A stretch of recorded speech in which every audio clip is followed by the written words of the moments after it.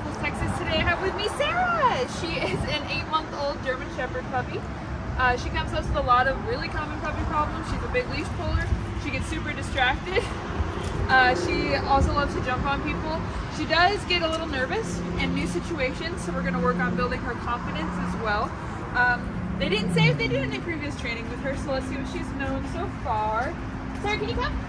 Can you come? Right by me.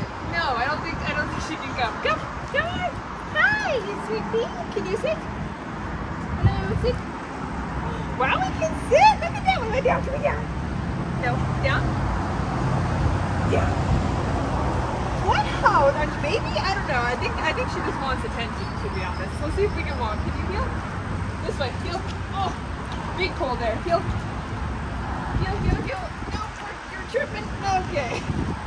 As you can see, I got a little bit of work to do here with Sarah, but that's all right. We'll get her fixed up in the next 15 days. So keep up with her progress as well as all the other pups we have right now on our social media.